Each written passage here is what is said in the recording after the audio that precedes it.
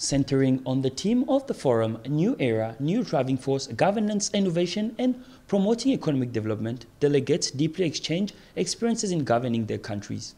Liang Yangshun, Deputy Director of the Publicity Department of the Central Committee of the Communist Party of China, delivered a speech at the seminar.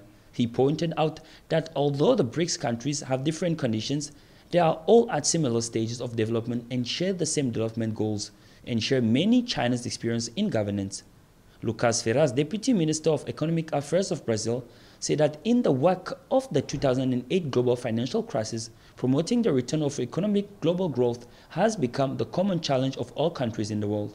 The BRICS countries should strengthen cooperation and use innovative means such as the digital economy to seek common interest and new investment opportunities while constantly exchanging their experiences in governing their countries and pursuing for a goal of common development. Participants held full discussion on the three subtopics of focusing on the digital economy, innovation-driven development, defending multilateralism, opening up and winning the future, highlighting people-oriented and cooperation benefiting the world.